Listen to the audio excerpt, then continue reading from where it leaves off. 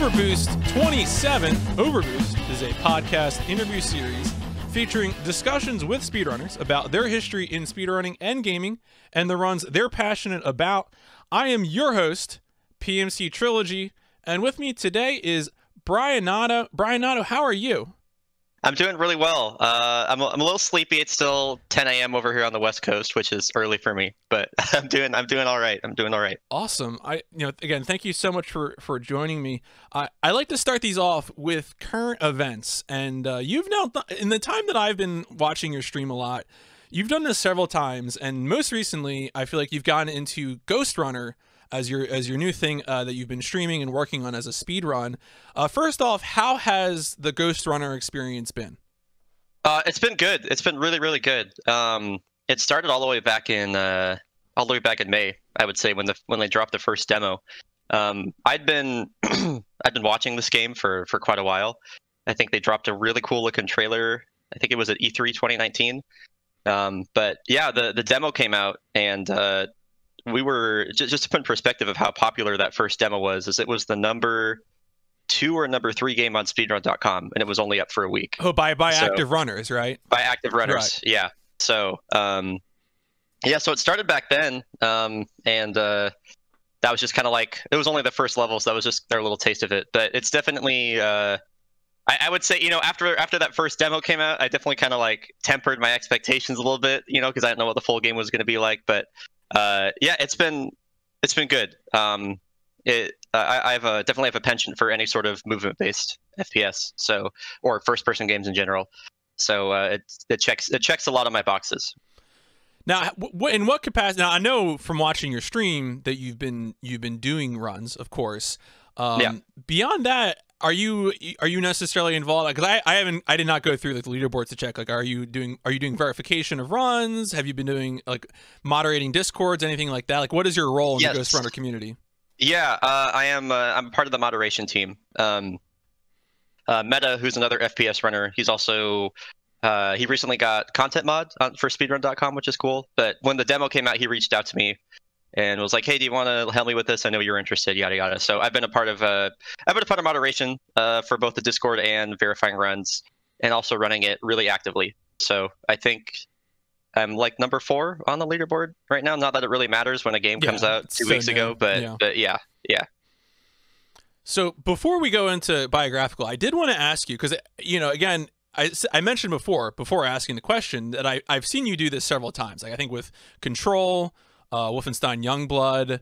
I know you were even briefly interested in Doom Eternal, and I wanted to ask if you had any takes for do's and don'ts when running a new game, like when sort of being involved at the ground level with a new game. Do you feel like there's any things that you absolutely should or shouldn't do? I think a big should is share everything. Don't assume other people know anything. I'm always like a huge advocate for, like, you found like a 1 second time save, put it shared with the community. I think that knowledge sharing is like such a huge part of that initial routing process. Another do would be, like, especially if it's a smaller game, like make an effort to form a community or seek one out. I remember, with Control, especially, once people actually knew that, like, oh, this is the Control speedrunning Discord, that's when we just like busted the game wide open. Because I remember there was like a week's time when we were like, man, this game is like rock solid. We can't figure it out. And then I think our speedrunner.com page got approved and people got the Discord link. And like 2 days later, that we found like a skip for every other level in the game. So yeah. So share everything, seek out communities is definitely a do for me. As far as a don't goes for getting started, I don't know that I have any. I would say I would say don't worry about. I think this is something I've noticed with Ghostrunner too. Don't worry about like world records or like who's got the best time or comparing yourself to other people, especially when a game first comes out. Yeah, we've seen a lot of that in Ghostrunner too, where people get like a time and they're like, "Oh my god, I got the world record," even though there's one time on the leaderboard, and there's a lot of like that's the whole world record culture thing. That's just kind of a global problem with speedrunning. But yeah, definitely don't. This is kind of a take for speedrunning as a whole. Is you can't really, if you compare yourself to other people, especially like their improvement rate, you're just setting yourself up for failure. So because everybody learns differently, people find things hard, people find things easy. Like everybody's different in that way. Yeah, so. No, I think that's great advice. Is especially if you're trying to get into speedrunning, do not stress yourself out about going like right away. Let's say you're learning a popular game that's well optimized. Don't stress about getting a top time. Yeah. And then also if you're trying to get in on a new game, understand that you're not like I'm in my mid 30s here. And I got a day job, and I'm not going to stress about getting a top Pretty much. Because I know I also have the self-discipline to do something 2 hours a day much longer than other people are going to be willing to do it. And so, not going to be a top time right away, but if I want to, I can get there eventually. And I think that advice is the way to go. It's funny you say that. That's definitely been something I've had to like settle into as I get older. I'm going to be 28 next month, which is weird for me. But yeah, like. One of the things I like about speedrunning is the competitive aspect. That's a big draw for me. So it's definitely something I've had to accept that, like, as I get older and like I have more responsibilities, I just don't have time to grind out runs for 8 hours a day every day. You know what I mean? Like some of these people are like 20 years old and like they might be going to school, they might just be living at home and they have a ton of time to do this, and it's hard to be competitive with that sometimes. So that's definitely been something I've had to kind of like will myself into that mindset. So yeah. The one other thing I'll add, just because I'm having this experience right now when it comes to new games, is also being a mature adult. Sometimes too you can identify labor that really needs doing and supply that to the community, and you'll gain recognition for that, and also help a lot of other people. Like right now I'm getting into teardown, and people are putting a lot of effort in any percent, but no major glitches is being left behind. And so I'm able to kind of be like, well, you know what? Like, I can just go do this. I can watch a lot of videos, take notes. Like, taking notes is honestly one of my favorite things in speedrunning. So yeah, that's fun. And do that labor for people. But well, let's go back in time. We now know how old everyone here is. So where does gaming start for you? Is it something from particular friends, family? How does that enter your life? I'm trying to remember like my earliest memories with it. I can't remember the first time my first console was a Nintendo 64. I don't remember the first time I ever played games. It might have been playing Smash 64 at a friend's house, but I very distinctly remember getting the Star Wars Episode Racer edition of the Nintendo 64, which was that's an awesome AG racer, by the way, that you can buy on GOG. Oh yeah. It's like actually ridiculously hard and really, really fast. I love that game. I grew up playing a lot of Nintendo 64 stuff. Not a lot of the big hits, surprisingly. Like I never played Mario 64. I never played Legend of Zelda. I think those were all like just a little bit before my time. Like I started playing like late 99, 2000 around then. I had a PS1 as well, and I played a lot of Twisted Metal, stuff like that. What's your favorite Twisted Metal? Wait, I'm sorry.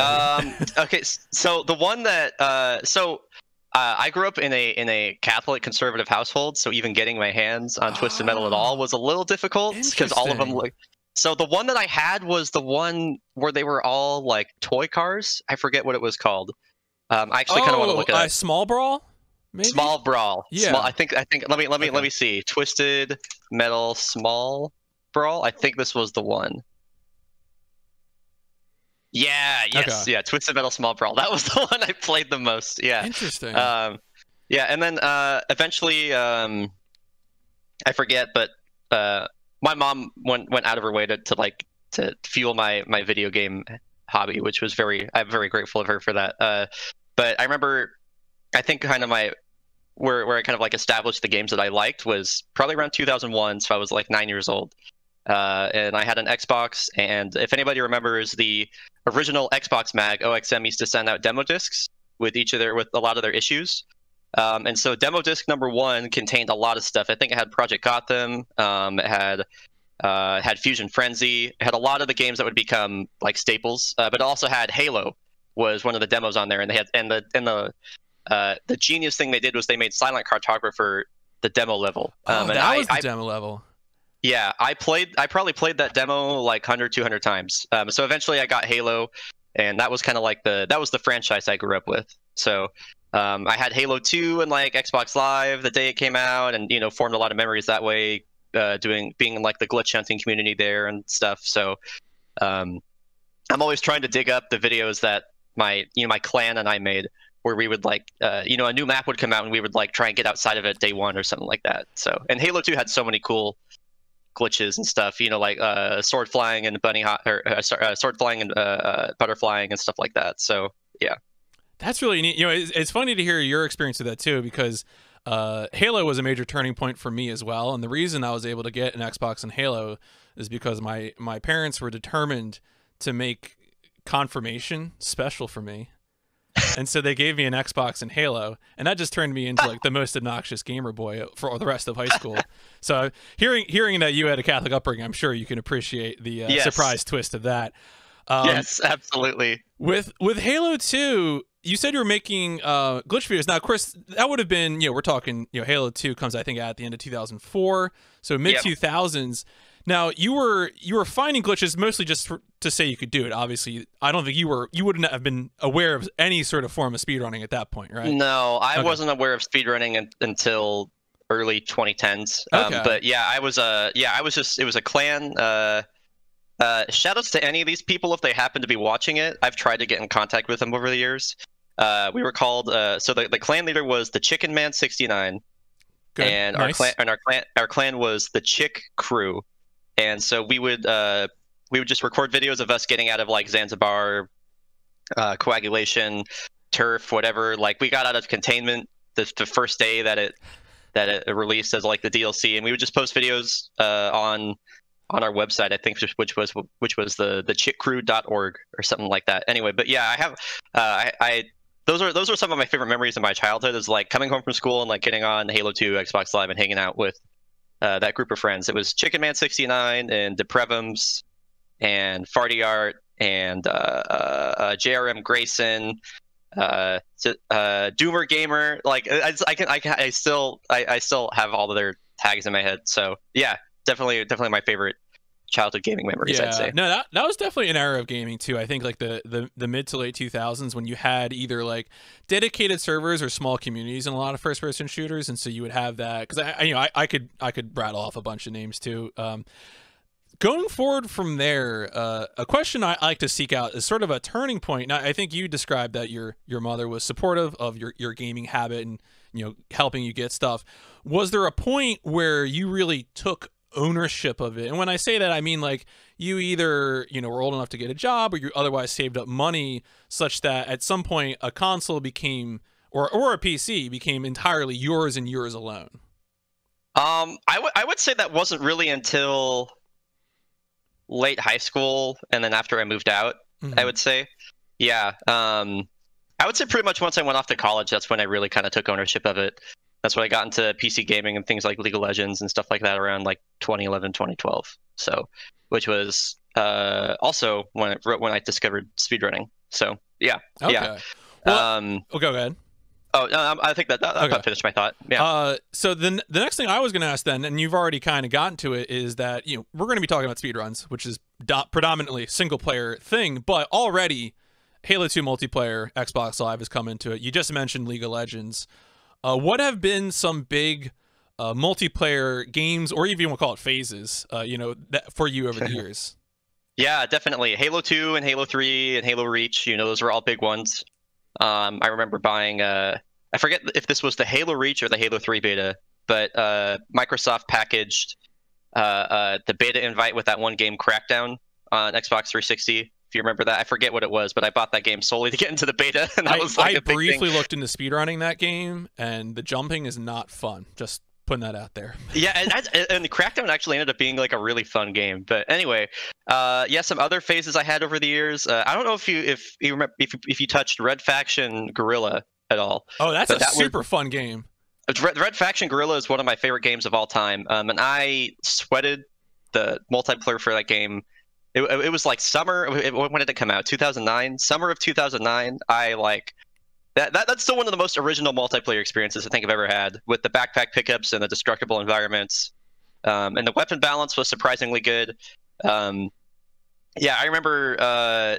Yeah, like, I mean, it never turned into anything because the game wasn't very big. But like my proudest achievement back in the day was like, man, I'm top 10 on the KD leaderboards for Red Faction Gorilla, and that's like, that's my gaming achievement.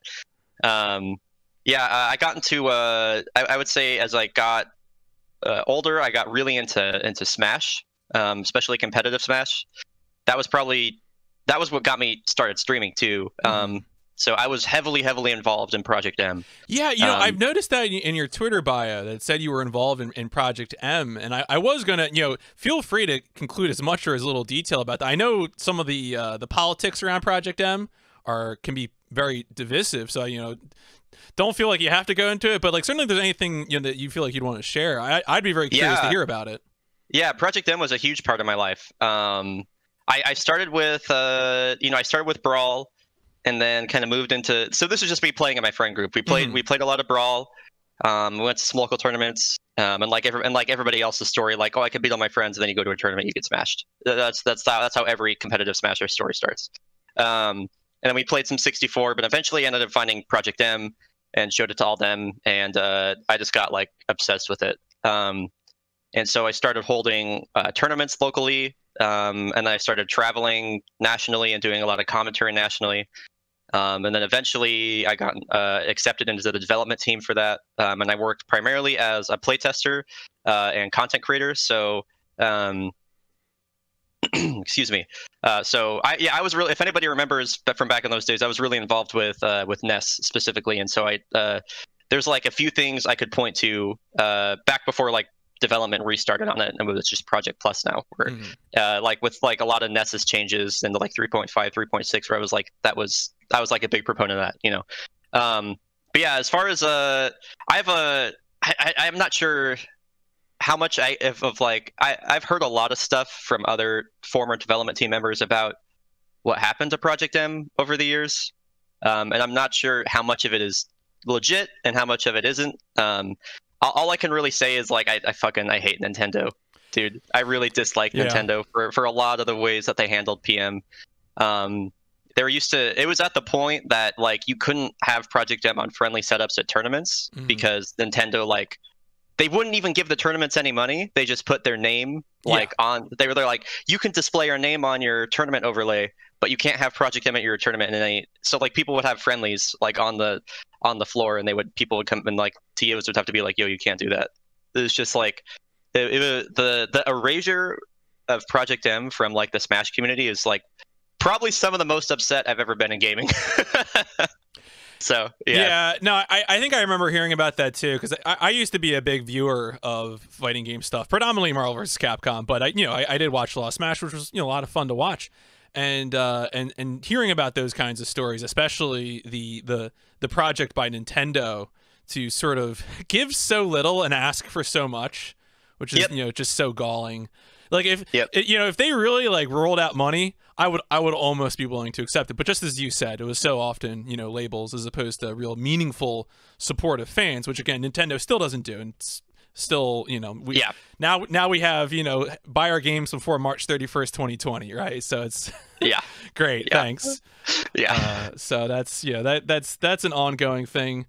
Now, but really interesting to me, one more thing about this Smash part, in my brain, as someone who wasn't playing Smash too much myself, I just always thought that so much of Project M were folks who moved on from Melee and wanted something that was a successor to Melee, but you didn't have that route, right? Because you were coming from Brawl. Yeah, I would say there was a little bit of that, but during its time, especially in its heyday, there was a lot of pushback against PM from a lot of the hardcore Melee folks. There was definitely like a pretty big divide there. So I think there were definitely some people that enjoyed Melee and wanted a successor to it. The people that lived and breathed Melee did not give a shit. They could not care less about PM. And so there's definitely some pushback there. But yeah, I would say, I can't really say anything confidently or sorry, with any sort of like data backing it, but I would estimate that, you know, at least like 50% of the people that got onto PM didn't have any experience with Melee or anything like that. So, and Project M ended up becoming very much like its own thing. Yeah. I think once once the development team realized that we shouldn't be making the game for Melee players and making it for people that like PM, that's when the game got really good. So yeah. Cool. All right, when you mentioned Red Faction Guerrilla, you jogged a part of my brain that remembered an old tweet that you had made a while back, because I think there was a meme going around which was like, name 4 games I was thinking of that when you I brought it love up. and like that no one else would know or something. And I wanted to, one of those I think was Red Faction Guerrilla. Yes. Another one I wanted to ask about was, how did you become a proponent of metal arms?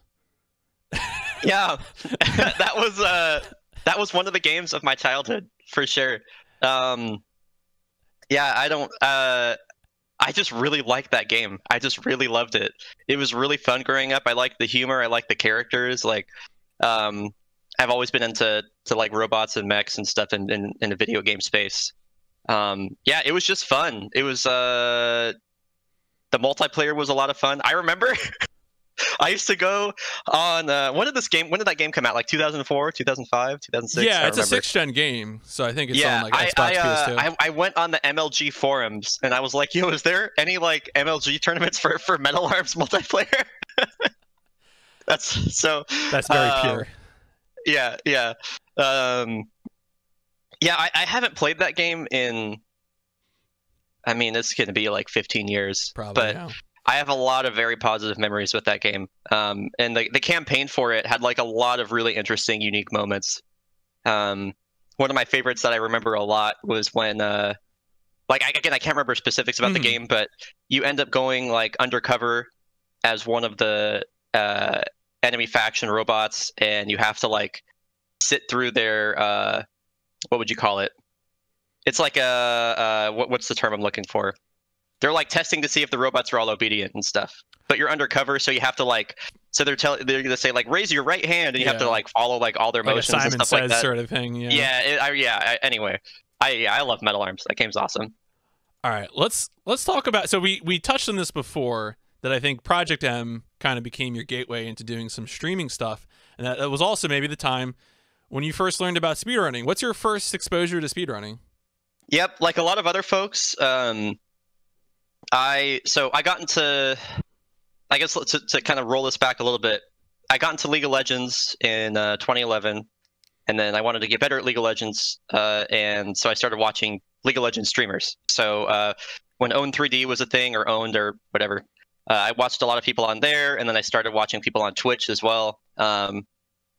And eventually I was like, hey, Twitch is pretty cool. I wonder what other people stream on here. And I found Lethal Frag shortly after that, when they're doing their 2-year live stream challenge. And then eventually that led to, I think Lethal Frag one day was talking about how like crazy Siglemic's Twitch chat was. So this was probably late 2011, early 2012 was when I, a lot of other folks, my first exposure was Siglemic speedrunning Super Mario 64. I used to watch him do that all the time. And then it was very, very shortly after that I found GDQs. So that was my first exposure, just watching Siglemic reset to OG canon list like 50 times in a row. And then watching GDQs way back and the bonus streams and everything. It wouldn't be until I think like briefly in like 2014, I tried speedrunning Super Mario Sunshine, but like I hadn't ever really played the game casually, so I didn't have a lot of attachment to it, so that didn't last very long. But yeah, it wouldn't be until Titanfall 2 that I actually started speedrunning something. So. And okay, so now, all right, so Titanfall 2, maybe we'll talk about a little more. Is there any particular story to what pushed you over the edge for? Because when you did Sunshine, did you do anything like recording, streaming? I streamed it. Okay. Yeah. I was friends with because I frequented so many Mario 64 streams. I was and there was quite a bit of crossover between SM64 speedrunning and like Smash, Project M. I was friends with like a lot of people kind of that occupied that space. And so I went from Project M and also tried speedrunning Sunshine. I just like try to I remember I had no idea what I was doing. So I was like, I'm going to put up the world record video and just try and copy that. Like, I didn't get very far doing that. And people were like, oh, you haven't even beaten this game casually? You should do that first. So I was like, oh, I probably should. And I tried doing that, and I was like, I just don't really enjoy this game a whole lot. That's fine. 3D platformers like that have never really been a huge thing for me. It was whatever. So, but yeah, I streamed it. I doubt I don't think there might be I might have a highlight from it somewhere on my archives, but right. We'll get to the story of Titanfall 2 in a little bit, but now I want to get some quick takes. So you've speedrun a few games now. Of all the games that you've speedrun, what's your favorite run? Of all the games that I've ran myself, that you've done, yes. Oh, it's definitely Titanfall 2. Okay. I've been thinking about this a lot lately, though. I mean, I have 3,500 hours in Titanfall 2, so I put the time in. But I picked up Halo 3 back in August as well, and I am very passionate about the Halo 3 run, and I find myself thinking about it a lot. So, I think with Titanfall 2, it's that I can't confidently say anything else is my favorite compared to Titanfall, just because it almost feels like a sunk cost fallacy sort of thing, where I've put so much time into this, it has to be my favorite. I really do love that. I really do love that game, and we can talk more about what's great about it later. Yeah. But yeah, I would say it's still my favorite. Probably my favorite run I've ever done, actually. Just a single run. Mm-hmm. I really enjoyed my Wolfenstein Youngblood run with TFC at AGDQ 2020. That's a lot of fun to watch. Yeah. That's a very positive memory of mine. I think about that a lot, and I've probably watched the VOD 6 or 7 times just because it's a good memory. Mm-hmm. So yeah. All right, I need the flip one though. I need, of all the speedruns that you've done, what is your least favorite? My least favorite? Yes. Yeah. I'm trying to think. Let me, I feel like I'm just gonna pull up my speedrun.com profile too, just so I if there's anything I've forgotten about, it's probably that one. Anything that you've buried. Yeah, it's hard to say. There were some games I ran that I didn't really. I could say Doom Eternal, but I feel like that's just kind of I should just avoid that one. My least favorite run, I think, that I put a substantial amount of time into, was probably Impulsion. Impulsion or yeah, I would probably go with Impulsion. I don't know if anybody really heard about this game. And it's not bad. It's not a bad run. Impulsion is it's like a first-person platformer that it has this mechanic where you have 2 guns that shoot different bubbles, and the blue bubble makes you go faster and jump higher, and then the red bubble you can use to do platforming and jump from area to area, and you can use that as a double jump and stuff like that. So it's a fun game. It's a fine game. It's just it's very simple, and there's not a ton of speed tech or ways to kind of break it outside of an intended setting, and it's extremely punishing. There are no checkpoints throughout the levels, and some of the levels are minute and a half long. So I remember putting I think back when I was running it a lot, I was just kind of looking for something else aside from Titanfall. And anyway, it's fine. It's a fine run. It's probably if I had to pick one that where it was man, it would probably be that. That was probably my least favorite. Yeah. How about a game that you would like to speedrun, but either you haven't gotten around to it or it just doesn't fit in with what you're doing right now on stream? Half-Life 2. I would love to run Half-Life 2 No Void Clip. That run has organically become something that I think is really, really cool. But I look at that and I see the learning curve there and just how much of its own monster it is, and I don't want to touch that. It's just and I've talked to I'm friends with a lot of runners and source friends, and there aren't a ton of new runner resources available for that game. And I think that's very much just its own thing, and you have to put a ton of time into that to be halfway decent. So not a commitment I want to make. Sure. All right, so here's a question I like to ask too, especially if people who have now incorporated speedrunning and streaming in some way into sort of what they do, making ends meet day to day. Was there a certain point for you when streaming kind of ascended to being, you know, a part-time job, or, you know, something like that, some turning point that you would tie that to? Yeah, yeah, a lot of it all comes back to Titanfall 2. It was definitely Titanfall 2. Especially when I ended up getting record for the game and grinding it a lot. That was when I got record for Titanfall and started getting good at it around the time that the affiliate program rolled out. So that all kind of coincided pretty well. I would say when and I took it pretty seriously throughout that entire time. But it was I mean, the biggest turning point is always going to be my GDQX 2018 run. Mm-hmm. That was the run that where, you know, I blew up, so to speak. Mm-hmm. I got partner piggybacking off the back of that, and that was the big turning point for sure.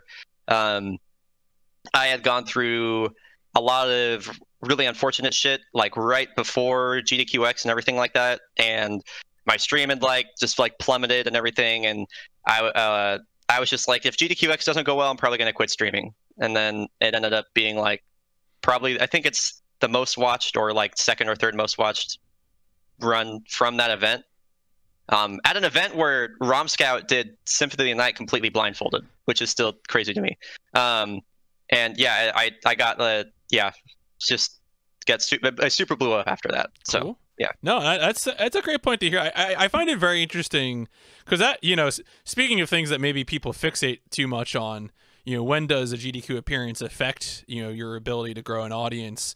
And it's been interesting to hear from guests, you know, because you gotta understand that it's a lot of factors, right? It's not just being GDQ. I could talk a lot about that.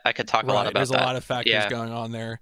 But let's keep. I did want to get to before we really dive into Titanfall 2. There's a few other kind of I think speedrunning broad takes that I like to get. And one of the ones actually. So you might be the inspiration for why I started adding this next question, because I think I was just reading. Maybe it was your channel info or something, and I noticed that you actually had a lot of information about your approach to health and maintaining good health in speedrunning. And so I wanted to ask. You know, just sort of what is your attitude towards, you know, things like, you know, avoiding stress from repetitive motion, sitting, being sedentary? Like, what are your thoughts about health and speedrunning and streaming? Yeah, they definitely go hand in hand. I didn't take it seriously till I started suffering from RSI. Then I was like, oh shit, this is not good. Yeah, so I take it really seriously, and I encourage other folks to take it seriously too, because, yeah, I mean, like comfort level, posture, health are all. I mean, if you want to speedrun a game for any amount of time, maintaining yourself is going to be really important to doing that. So, yeah, I don't know. I just take all the basic approaches to it. Where I make sure I have proper posture. You know, I try and aim with my arm and not with my wrist. You know, I have a whole document that I wrote after I kind of got a handle on my RSI. That, you know, if anybody ever goes to my stream and type !RSI, brings up the document. But I do stretches. Usually, I would say at the start of a stream, and then usually every 3 hours after that, if I'm streaming. I do I have a series of wrist stretches that I do. I have compression armbands and wristbands that I use that just provide compression around my wrists to help prevent strain over long periods of time. Yeah, I'm definitely not the expert on it, and there are a lot of folks, especially in the Titanfall 2 community, that are very knowledgeable about this as well.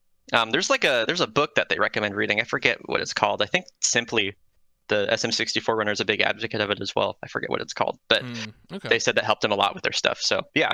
Cool. Yeah, I mean, of course, if you're listening or watching this later after the fact, take it seriously. You know, take it from the old guys too. All right, you know, you don't want to mess around. For whatever reason, on OverBoost, I feel like I have either people who are college age or people who are, you know, are now late 20s, early 30s, and there's a big there's a big split between the two when I ask the health question. So there you go. The Mind-Body Prescription. Yeah, the Mind-Body Yes, that's what the Prescription. book is called. Yeah. Yeah, so make sure to check. And also, you look up other resources, stretches, things like that. I think you include as a part of, the little bit of information in your stream, like the exact compression gloves you use, I think, right? Or Yep, the compression wristbands I use. Yes. Okay, but yeah, take all that seriously.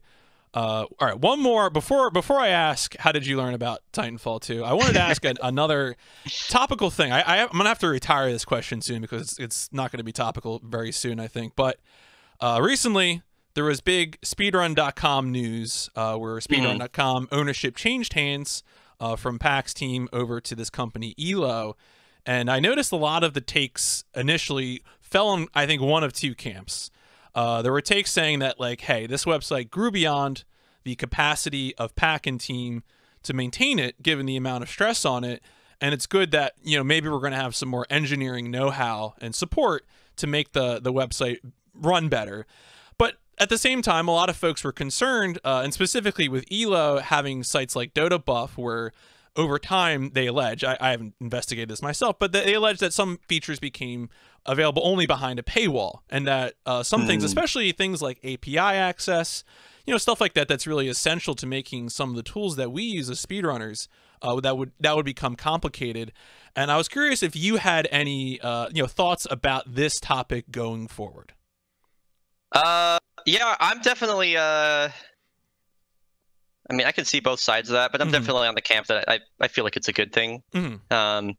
I feel like speedrun.com from a functionality perspective has been pretty poor pretty much the entire time I've used it. I mean, it's an entire meme that the site goes down. You know what I mean? Like on a very regular basis. And like the stats page on a lot of runs is all messed up and stuff. And there are a lot of features that would be nice to have that just don't exist, for whatever reason.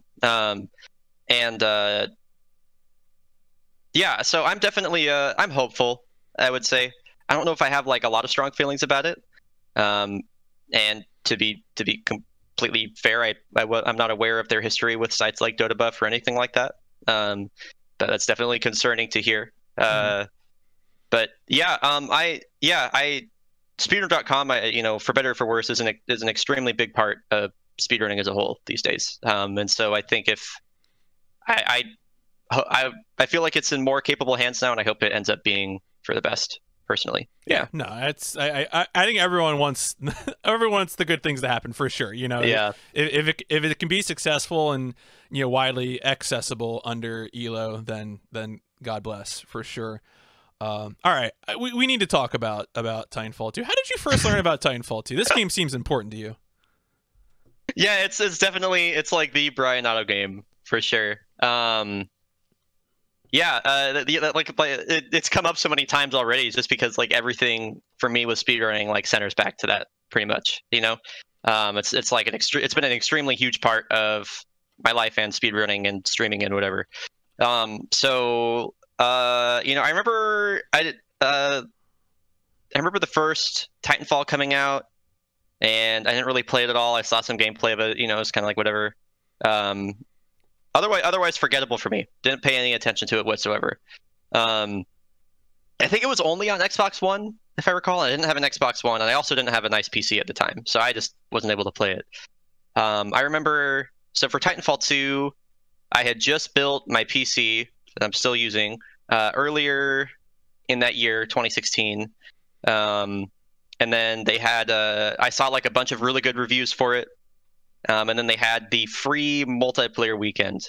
I think it was like early November 2016, something like that. Yeah, and so I played the free multiplayer weekend, and I was like, holy shit, this is awesome.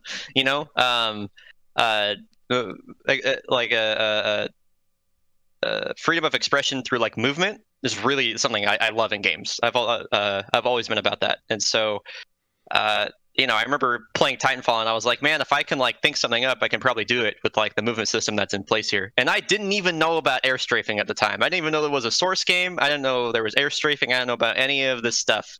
I was just like, wow, I can just do whatever I want.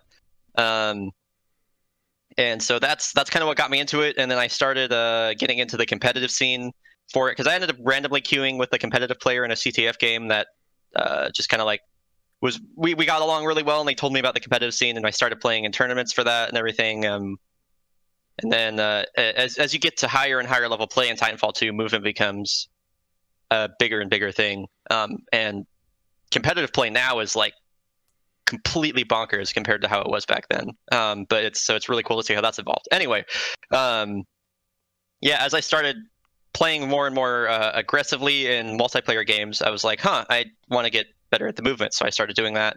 And of course, I was like, I wonder if there's a speedrun for this game. And like, of course, there was. And so I looked up the record at the time, and it was an Angry Albino with a 134 flat. And what I did to get started with that was, what was it? I watched the world record video, which wasn't extremely optimized at the time because there were only like maybe a dozen people running it, and the game was like 3 months old. So it was pretty fresh still. So which is why this worked better than doing what I did with Super Mario Sunshine, because that game had like decades of optimization, or a decade of optimization behind it. Anyway, so yeah, I just like watched the record. I took notes on like on any little thing I thought I would forget. I just did a bunch of note taking, and then I propped the notepad up next to my monitor, and then just like did a run. And it helps with Titanfall 2 because it's naturally a really linear game. So it's very, very hard to get extremely lost or not know what to do. So I just like played through as fast as I could, and then I referenced the notes when I thought I did and tried to do everything I could from memory. My first time ever was like a 2 hour, 17 minute, 34 or 45 second run, something like that. It was a 2:17 something. Yeah, and that was kind of that was the beginning of it. I started, yeah, I think when I started running, I was probably only doing like 2 or 3 runs like a week or something like that. And there would be times I would just go without playing for a while. And I think as I got better and better and better, I started doing it more often, which is weird to think about now when I'll do a stream session that's like 8 hours long, and of like Ghostrunner, and attempt like 2-3 dozen runs, something like that, to think about that. And then like think back, man, I used to only do like 1 or 2 speedruns a week. You know what I mean? It's funny in retrospect, but yeah, that was the beginning of it for sure. Yeah. Now, at what point, because I feel like, at some point, especially with, GDQX and SGDQ, like you really kind of, I think, almost become, I feel like weird saying this, but like almost like the face of Titanfall 2 speedrunning, like just because I think you're very prominent streaming wise, very, very, known for it because of the GDQ appearances. But going into the Titanfall 2 Discord, I mean, you're very active there too. At what point did you become an active member of the community in terms of helping with, because I know I briefly looked into learning Titanfall 2, and there were very, very good new runner resources. The best of the best. Made by you. In particular, I want to compliment the first level with where you actually, this must have been so much work to do like easy strats, middle strats, like hard strats, and to include all of that edited together into a single tutorial video is really, really impressive. And so I'm curious how you fell into that role. Yeah, I think that's just something that gradually happened over time. As I got better at the game and got more involved with it. Yeah, I think like the first time I ended up making tutorials, which some of them are still up, but they're very old.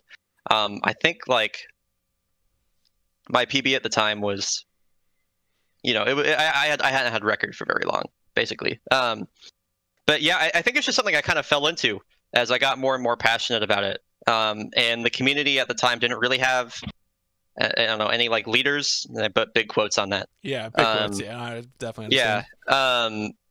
Yeah. Didn't really have any leaders or figureheads or whatever. And shortly after I took the record, the person that had it before me just kind of like fell out of the community. Like they just kind of lost interest. So I guess there was just kind of like a blank space there. And it was something I found myself really passionate about that I wanted others to be involved with. And so I just wanted to make it as easy as possible for that to happen. Yeah, and so eventually I ended up being, I think enough other people, noticed the effort I put in, and they were trying to Blood Thunder was active at the time. Well, not active, but he was like the mod, one of the mods at the time for the community, and he wasn't really doing it anymore. So eventually, people bugged him enough to make me a mod on speedrun.com for it. And I think that it just kind of like it just kind of happened that way. I think as my obsession with the game grew, and my passion for it grew.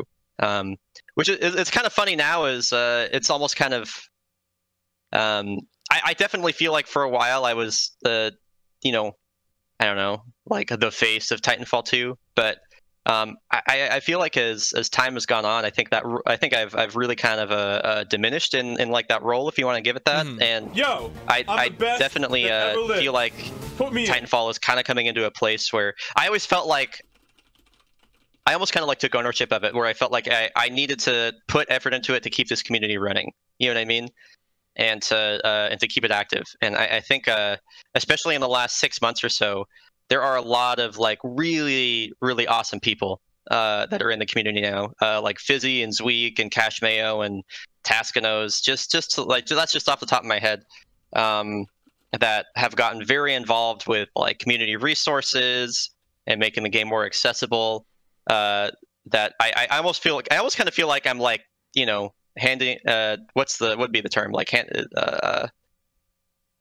of like a changing of the guard sort of thing. You know what I mean? So passing the torch, somebody said in the chat. So it's been kind of humbling, I would say. So but there's a lot of really good people in there, and I feel like the community is finally at a point where it's big and it's popular enough to be self-sustaining. And like, if I decide that I don't want to play the game anymore, like it's not gonna like crash and burn or something like that. So yeah. That's a really good point too. That sort of time, like when you're maybe ready to move on from something, but are there people who are going to have that sort of like institutional knowledge? Like even if you had left and there was no one, there would be videos and things like that available. But there's sometimes a live human being. There's nothing you can substitute for a live human being that can answer your questions. And to have enough other people involved in it is really, really good. And I think that's especially I would wonder if we asked people who run smaller games, like I don't know, do you feel like any of the other games that you've run where there's a smaller community that if suddenly you just disappeared off the internet, no one would be able to learn, I don't know, Youngblood or something like that? I don't know. It's hard to say. I definitely I don't know. I don't know how to answer that one. I think I don't think like if I disappeared off the face of like it'd be impossible to learn. I think I just felt like for a while that like if I wasn't putting effort into it, people wouldn't be paying attention. Or like that it wouldn't. Or like there wouldn't be any progression with it. Yeah, like, that's the thing. Like, I feel like that's my biggest fear is that if you left something, someone else would come along and give it the love it deserves, but they'd have to reinvent fire first, or rediscover the wheel. You don't want them to have to do that. You want them to succeed.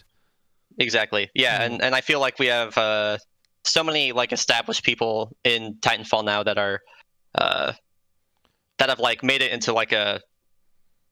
Yeah, I feel like there's enough like established people in there that are like equally as passionate about the game that like it's going to be okay for a long time. Awesome. So yeah.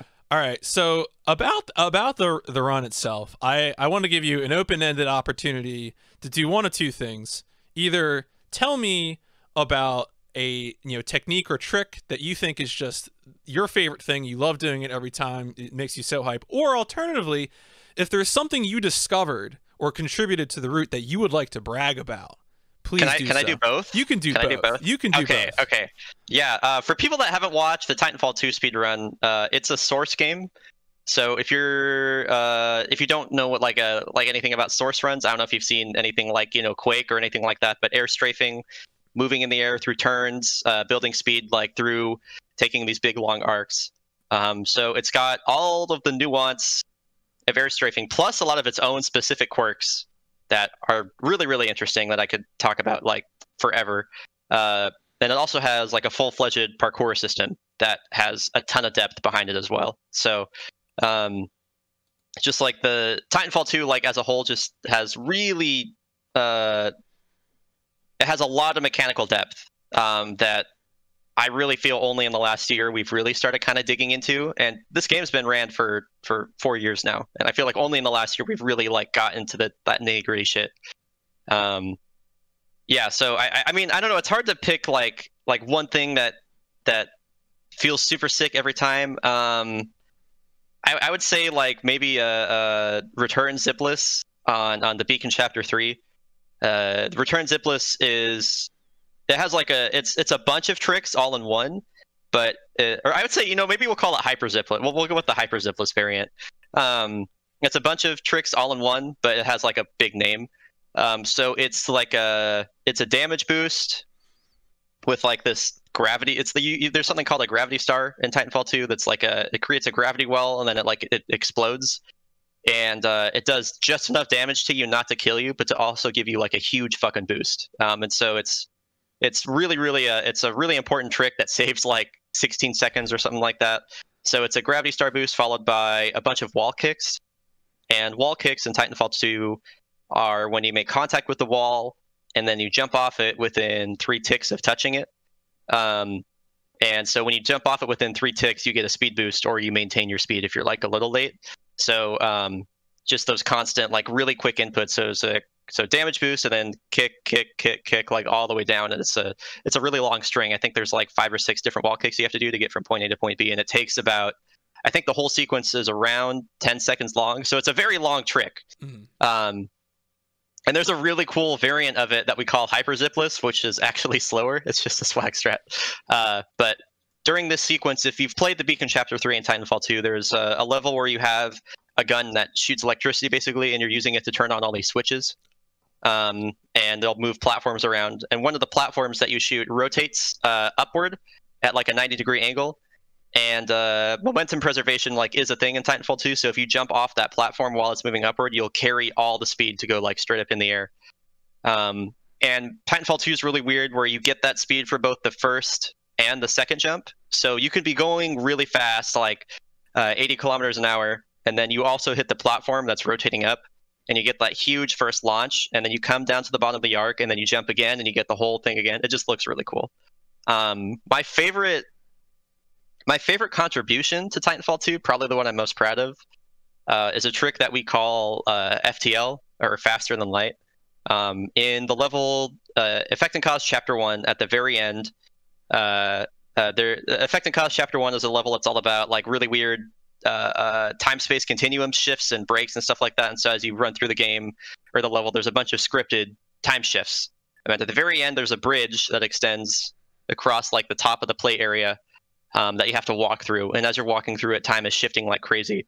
And if you try to like just go fast through it, it is extremely easy to. It's not a soft lock, but we call it a soft lock, where the game will stop doing the scripted time shifts, and you get like stuck in the wrong timeline. And it's faster to reset checkpoint, but if you didn't want to reset checkpoint, it would take you like 45 seconds to get back to that point. You know. Mm-hmm.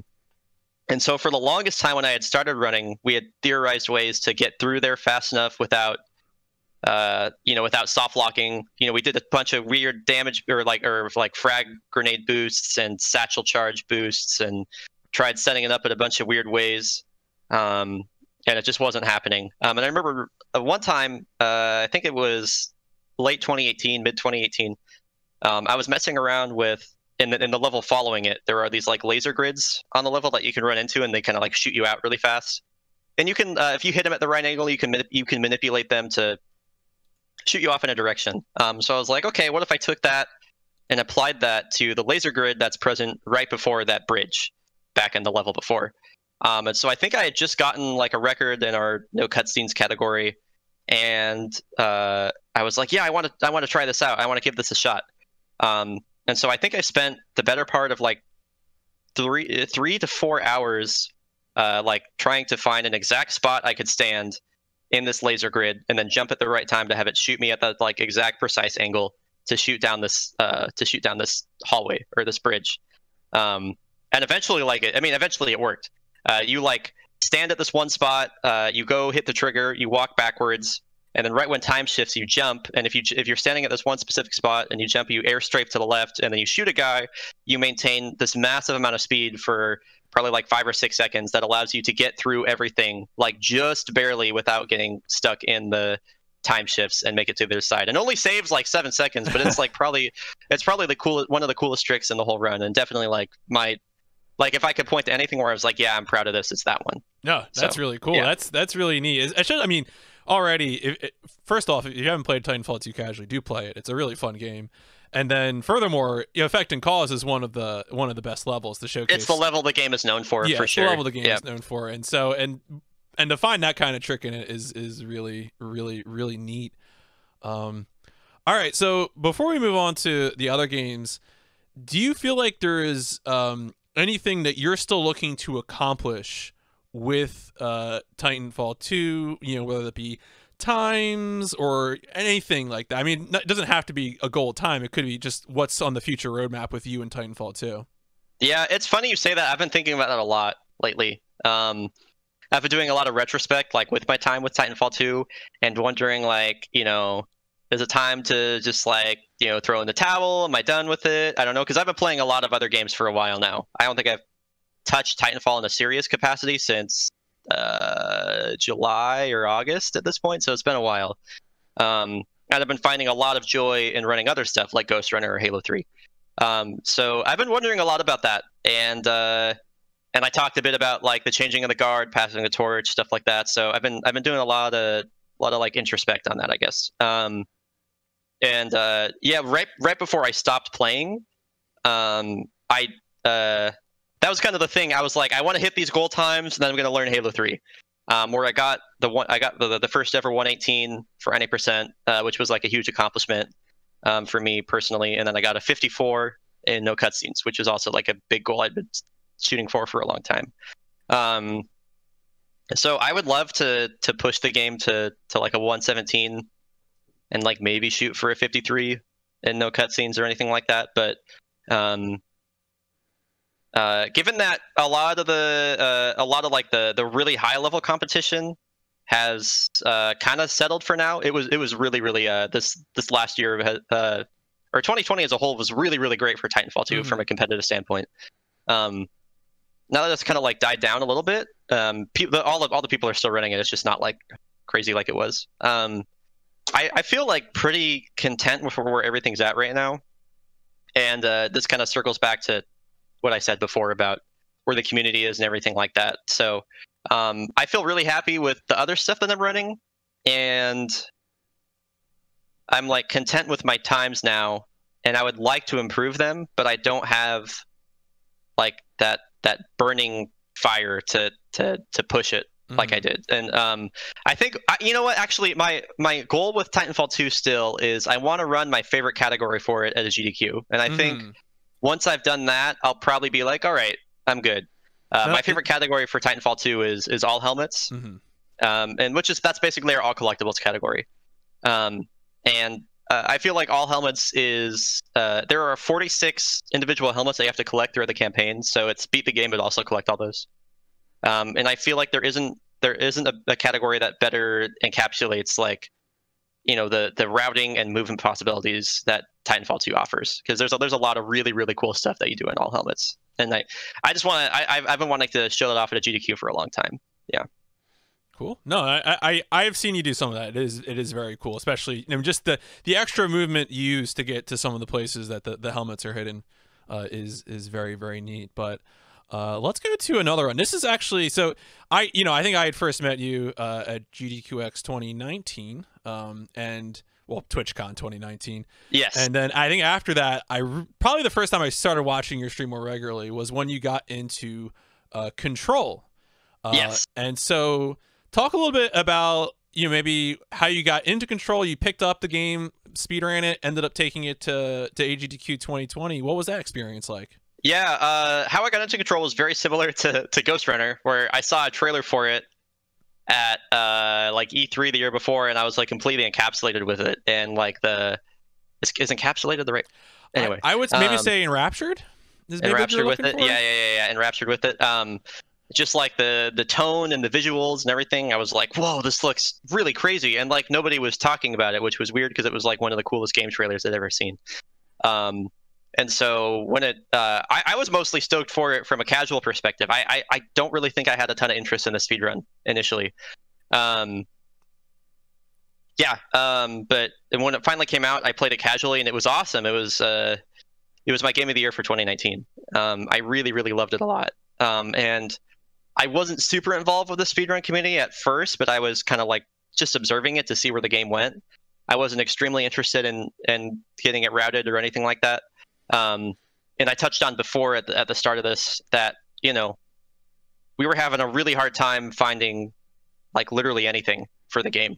The first few runs of that game were very much just like go the intended route and like try and do the fights fast.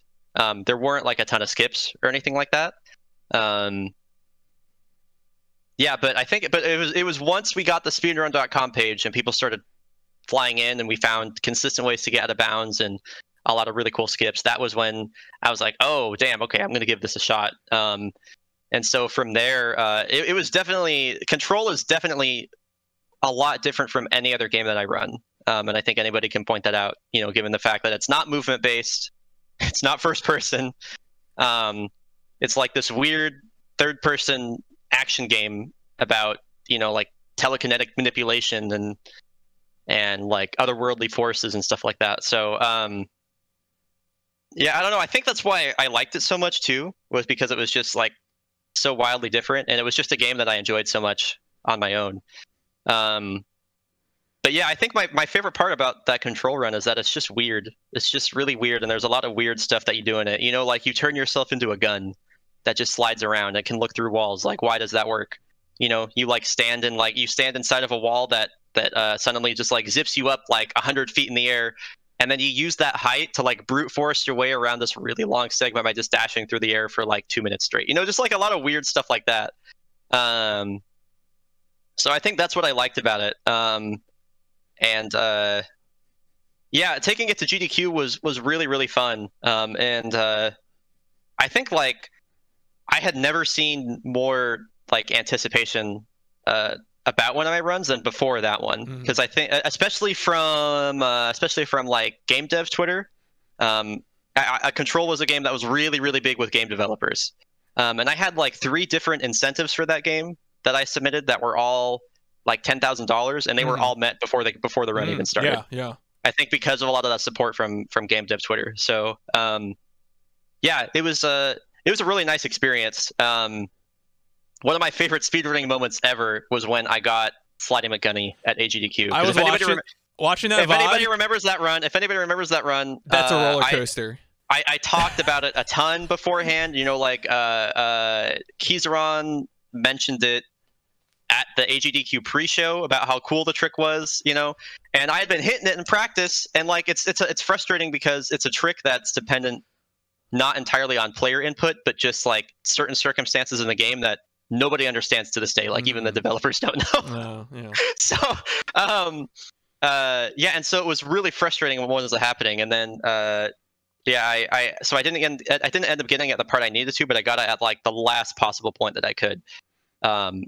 Yeah, anyway, that was probably my favorite speedrunning moment. But yeah, I would say as far as Control goes, I definitely kind of did everything I wanted to at that game. I would kind of like with Titanfall, I still want to run my favorite category for it at GDQ, which is all bosses. All bosses, okay. All bosses is really cool, and there's some we do some really cool skips in that game that take advantage of the way that the levels are designed and stuff like that to skip a lot of really tedious segments. So it's pretty cool. Yeah. You brought up something that this might be a good opportunity for a quick little detour, but you know, a lot of the games that you run, you know, as opposed to some classic speedrun games where either the developers are Japanese, so there's a language barrier, or the games are old, so maybe those developers aren't around anymore. You've been running primarily games which are new, and yes, a lot of these games are Western developers, so you're able to interact with them. How is that as I guess a streamer? What is it like to interact with developers? I mean, is there anything you'd want to comment about with regards to that? It's really humbling. It's really humbling. Yeah. I think there are pros and cons with that. I remember when I went to when I went to TwitchCon 2019, which feels like decades ago at this point. It's crazy, even though it was just last year. I it turned feels into like a skeleton. I was like, this is a year ago. Yeah, it feels like another world. But I met I met Vita, who is the community manager for Remedy.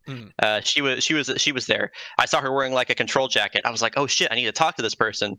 And so I went and it was at the partner party, and I went and introduced myself, and she was like, oh my god, you're the person that speedruns it. And it was like, I was like, what the fuck? You know who I am? No way. This is fucking weird. Yeah, it was crazy. So it's really humbling, and it's really cool to be able to see like developer reactions to a lot of the crazy stuff that we find. And it's nice like maintaining relationships with them. Like one of the if anybody watched the devs react to Control speedrun on IGN, Adam Person, or Big Cheese, like still comes to my stream and hangs out from time to time just to like watch me play stuff. Which is, so it's cool to like have that sort of relationship with people that make something that you're really passionate about. On the flip side, when developers have such what would I say?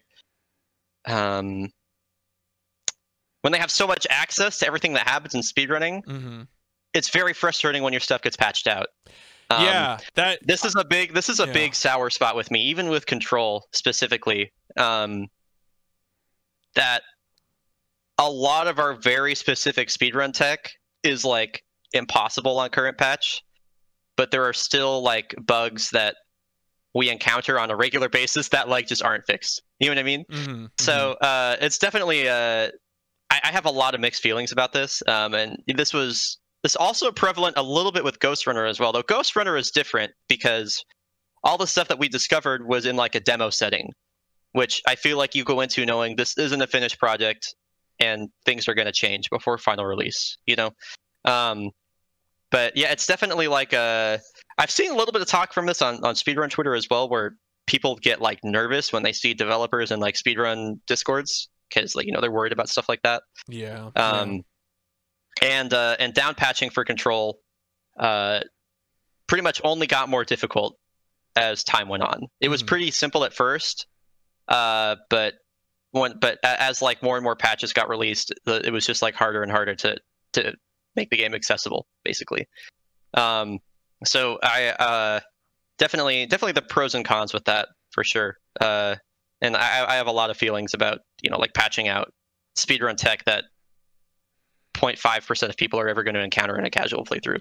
Right? So. Yeah. I mean that's the thing, right? If you're taking advantage of something that's causing a casual player to get locked out of progress, that's understandable. But often I feel like we see stories of something that's like, why would a casual player be doing this? And yet you patched it anyway. I feel like so much would help with, I mean, I realize it takes effort and labor to make transparency in patch notes and things like that. But, if you're going to try and have a positive relationship with the speedrunners in community, I think you kind of owe it to them to at least make some sort of nominal effort. I hope, obviously we're passionate about video games. We want them to succeed. So, yeah, you would want to have to deal with that before. So, let's maybe move on to Youngblood. Let's see here. Okay, so how did you get into Youngblood is a different creature because Youngblood has co-op stuff going on. Or yeah, my understanding, having watched that AGDQ or the AGDQ VOD, my understanding is that you should only play Youngblood as a co-op game. I think it's gotten a lot better now. Yeah, Youngblood was is kind of a weird blip in my speedrunning history because it was something that like, it was definitely a commercial failure, that game. A critical failure too. But man, I had like so much fun with that. So it's really weird. It's really weird to look at it. The AGDQ run wasn't. I think it was. I'm very proud of it. I think it was really well performed, even when I go back and watch it. But it's not particularly popular or anything like that. Yeah, it's strange. I had a lot of fun doing it. It was my first time doing a co-op run. I really like Fun Cannon. He's a very, very, very good dude. I have a lot of positive memories associated around it, but it was like it was so brief in its time. Like I think we picked it up in July or August of 2019, and we ran it, and we submitted it for GDQ. Took a couple months off, went back and got practiced up for GDQ. Did the GDQ run, and we haven't played it since. So it was a very brief moment in time, but it's something I have a lot of positive memories around. And I only wish that the game was actually considered good by people, so that like maybe it would have gotten a bit more attention and it could have stuck around for longer.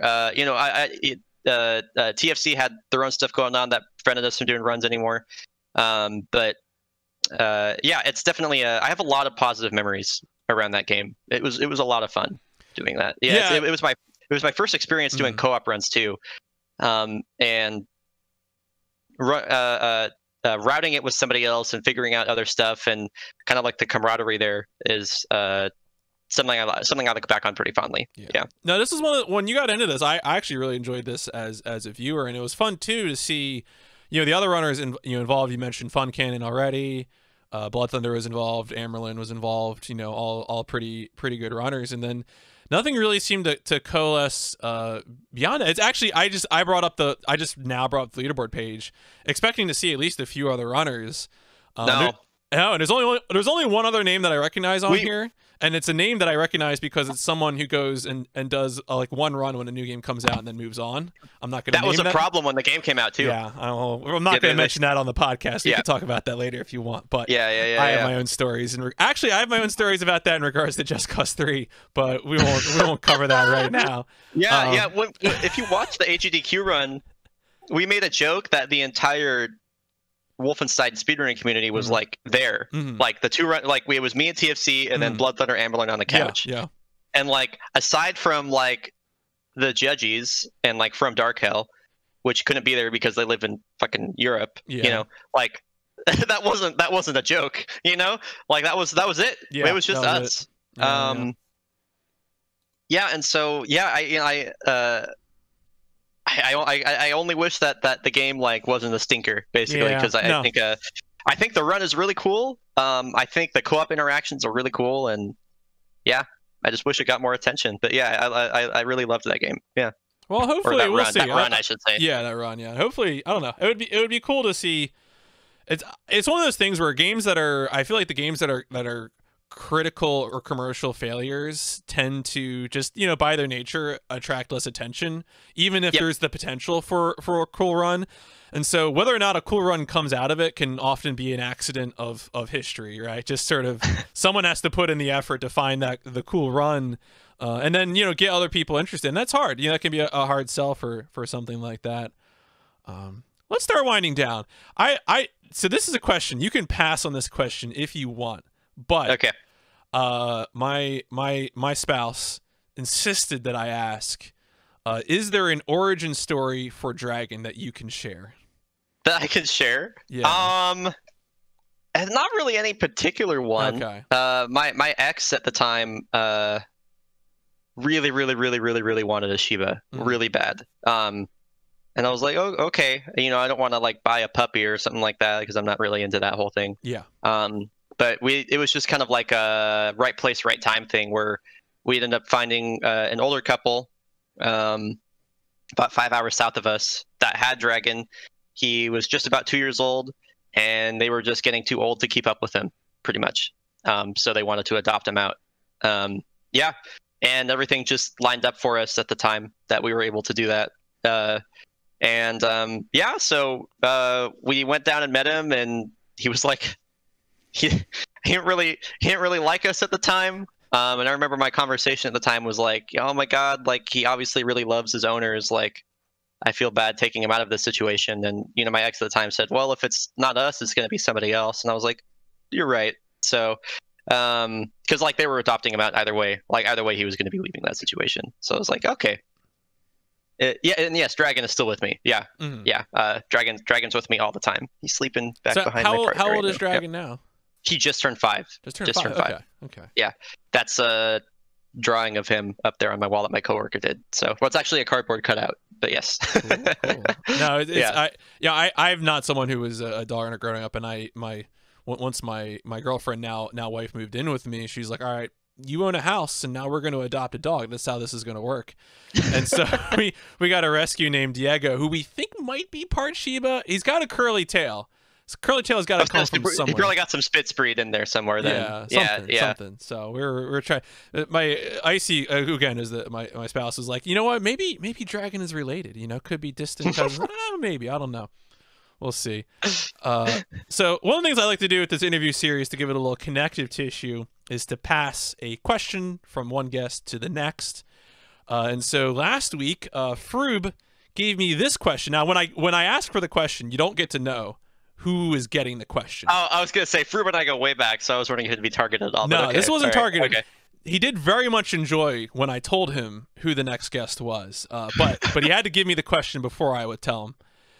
So Froob's question for the next OverBoost guest was, if there is one speedrun trick from any speedrun you've seen outside of what you've done, what trick would you like to bring into your speedrun?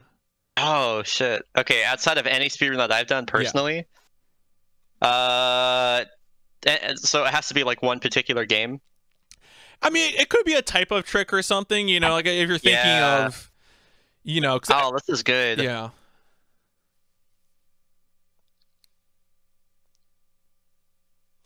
I'm trying to think of... Oh, man, this is hard, dude. I'm trying to think of something like that would really benefit us in Titanfall 2. I mean, I have a thought about this, but I'm biased, so I want to let you answer this before I give my contribution. There are a few sequences in Titanfall 2 that, you know, could just be way faster if we can, you know... Yeah, I'm trying to...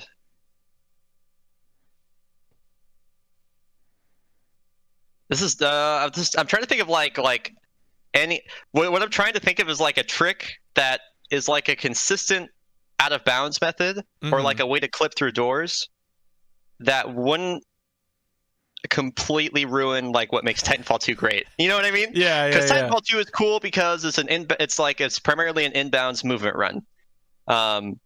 And I'm trying to figure out like how do we like cut out all of the slow stuff by like still maintaining most of what makes it so great, you know? See, I feel like I don't know, like I almost want to put like Die Hard Nakatomi Plaza door clipping into into Titanfall 2 or something would be funny. But yeah, if we were just able to get through doors on a regular basis, that would go a really long way.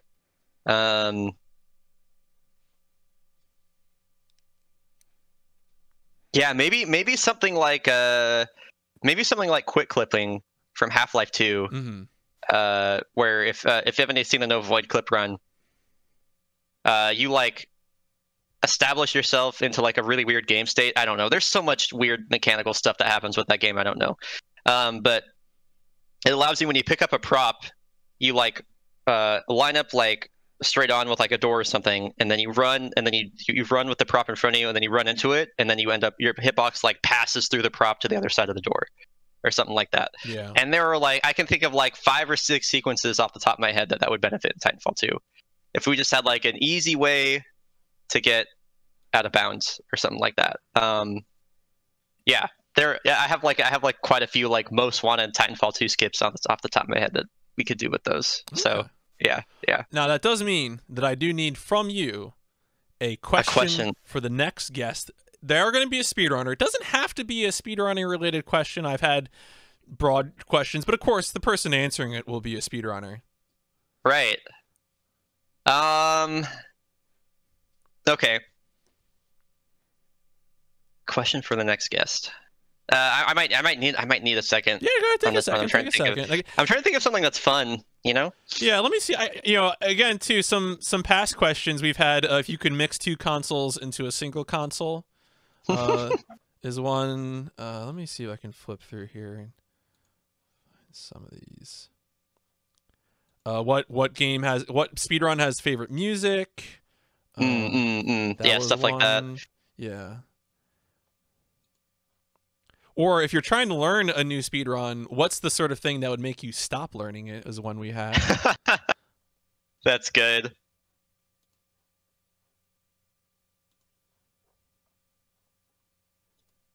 I think a few weeks ago, M Sushi just called my bluff and just gave favorite music genre. Before that, it had been mostly speedrunner related. M Sushi's like, no, you can't contain me. How was having Sushi on here? Really good, but made me feel old as sin. Yeah, yeah. Sushi's a very, very young one. Yeah, one of my favorite people in speedrunning, by the way.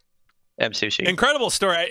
To have someone tell a story about international travel in February of 2020 felt like a disaster movie.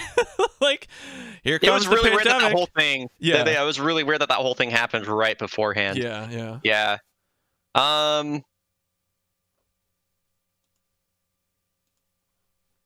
Ah, man. Sorry, I have a hard time with stuff like this where I'm trying to figure out something that's like fun, but also not, like middle of the road and boring or something like that, I mean, you're welcome to hit the escape hatch there. As I told you, that's what Sushi did, so I don't want to. Cool. Is this something I could pass on to you after the interview is concluded? Like, can I DM you about this? Can do that. You can do that. But that also means though I'm not gonna tell you who it is until you give me the question. So, that's true. That's true. Okay. I just in case you thought I was gonna break the rules here, I'm not gonna break that rule. Okay.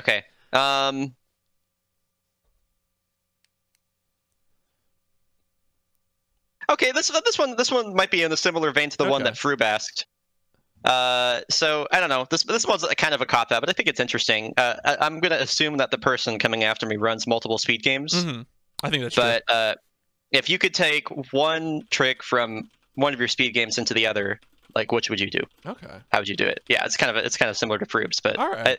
I was just thinking about that when you asked me the question. I was like, what stuff from like Halo 3 or like Ghostrunner would I like to have and like Titanfall, for example. Well, I will DM you. This is the person getting the question. Oh, nice. So cool. That should be fun. Awesome. I think that should be good. Yeah. All right. Well, so we're starting to wind down here. We're getting towards the end of this. Games that are coming out in the future, which you are excited to play. Yeah. Well, Ghostrunner just came out, so that was kind of like the one I've been looking forward to for a long time. I am tentatively looking forward to Halo Infinite. Very tentatively. 343's track record has like not been super great with the modern Halos, so there. I was looking forward to Cyberpunk, but it's just like with everything that's come out with the crunch and a lot of the transphobia and stuff like that, I'm just kind of like, I don't even know if I'm going to play it. It's really hard. It's so up and down. I was ignoring it for a long time because of exactly those things, because of the labor and transphobia. One thing I'm kind of, I don't know if you feel this at all. Do you ever feel like, doing streaming and wanting to see success in streaming pushes you to be interested in games that have more hype behind them? Do you feel like that? I mean, that was definitely something I was feeling, and then I realized that if I did end up playing this game, it would probably upset a lot of people in my community, because my community is very much centered, around being a safe space for folks like that. So, I was like, it's just not worth it. I've been waiting for it for so long, but at this point, who fucking cares? Right, so, I would say, actually, you know what? The one game I am looking forward to more than anything else, Deathloop. Oh my god, dude! Never sleep on Arcane. I played all the Arcane games this last year. Yeah. And I was just like, how did I not play these games for so long? Because I love immersive sims. It's my favorite genre. And I was just like, how did I never play Dishonored or Prey? I have no idea. Also, I can't wait for the Dark Messiah run at AGDQ. Oh yeah, that's gonna be super sick. But yeah, Deathloop is definitely my most anticipated game, especially from a speedrunning perspective too. I think it could be really interesting. Really looking forward to Deathloop. And then I think some other ones I would point at now that they're coming to mind, Ghostwire Tokyo, I think should be cool. And then there was that one game that we got a really cool trailer for, back during like one of the PS5 events before it came out. It's that one where you're like a cat in like the post-APOC world with a bunch of robots, Stray. I just want to see what that game is like, basically. Yeah. No, those are good. Stray is definitely a good one, I think, to keep an eye on. I feel like that's one of those games where it's not, a big AAA release, but oftentimes a game that's got enough of a budget to show up at an event like that, but, is not constrained to clipboard men, Yeah, those games can really Mhm. impress you. I feel like Control was in that realm for me, where I feel like everyone slept on Control, and of course it turned out to be a lot of people's game of the year 2019. So Yes, all right, absolutely. where should people find you? What should they be looking for? Yeah, I'm Bryonato basically everywhere. Bryonato. That's YouTube, Twitter, Twitch. I do a lot of first person and like sci-fi and like movement based games. So Titanfall 2, Halo 3, Ghostrunner are all like the main things that I'm doing right now. Probably the main things I'll be doing for the foreseeable future right now. That I'm pretty content with having those as like kind of like my main cast. Yeah. You can catch me at GDQ. I'll be on the couch for a couple games. I'm looking forward to that. Commentary is one of my biggest passions in speedrunning. I think also we'll be doing Bioshock. Oh yeah, Gino just mentioned it. We'll be doing Bioshock later this year, which is my annual 100% full story, hardest difficulty playthrough of my favorite game, which is Bioshock. So yeah. That's a good one. And of course, if you're watching this after the fact, on YouTube or listening on Spotify or wherever, all those links to all of Bry's stuff will be available, in the description, the Twitch, Twitter, YouTube, as well as links to some of the videos that I watched in preparation for this, including SGDQ 2019 Titanfall 2, as well as the AGDQ 2020 runs of Control and Wolfenstein Youngblood. Bryonato, thank you so much for all this time. Yeah, this was really fun. Thank you for having me. But I do need one more thing from you. Okay. In order to properly conclude an episode of OverBoost, I'm going to use a gross cheesy catchphrase like "Let's boost on out of here." And when I say that, I need you to give me your best rocket engine noise. Oh, okay. All right. Folks, thank you so much for listening. Let's boost on out of here.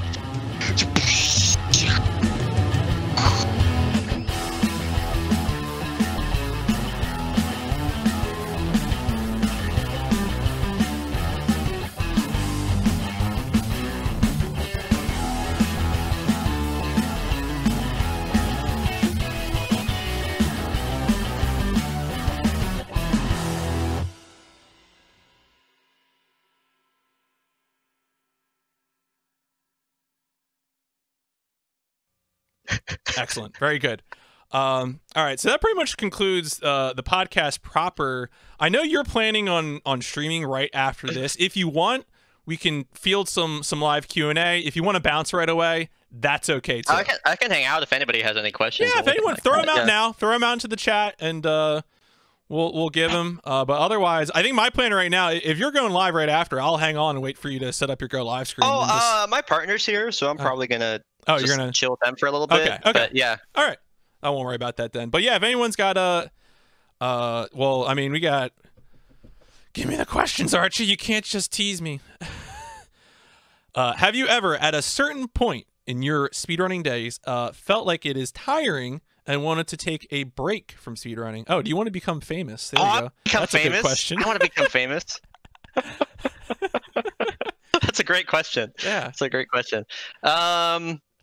Felt like it's tiring to do speedruns, wanted to come back and take a break later. I definitely feel that way with certain games. I think since I've started speedrunning, there have definitely, I mean, like, I think before I kind of like branched out, I definitely felt that way a lot. I got a lot of burnout with Titanfall 2 and things like that. Favorite Source game besides Titanfall 2, though? Yeah, that's Half-Life 2. Half-Life 2? Okay. Half-Life 2, yep. Protecting your community and very sternly standing up for progressive things is the right thing to do. Have you ever suffered any consequences for it? Yes.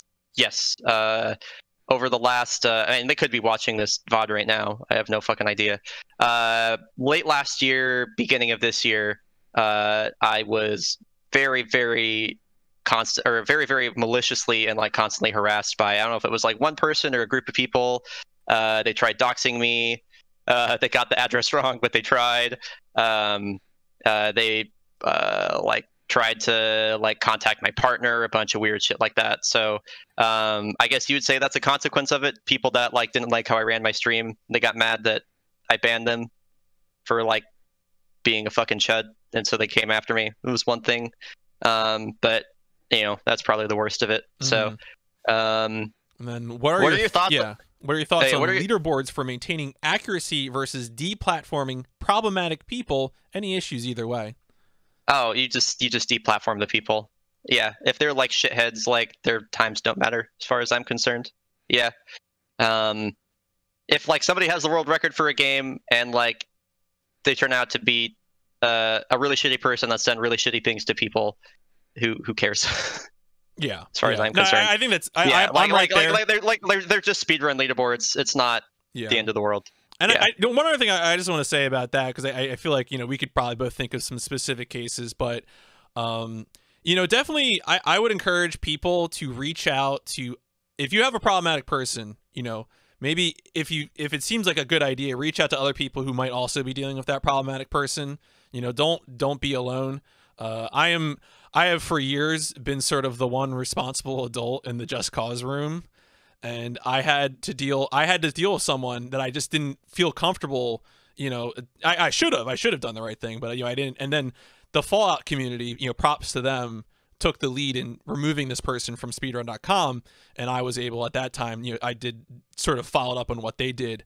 But I definitely, if you feel like you're a lone moderator of a small game and you're dealing with something like that, there are good people in the speedrunning community that you can reach out to for advice or even for having them take the lead.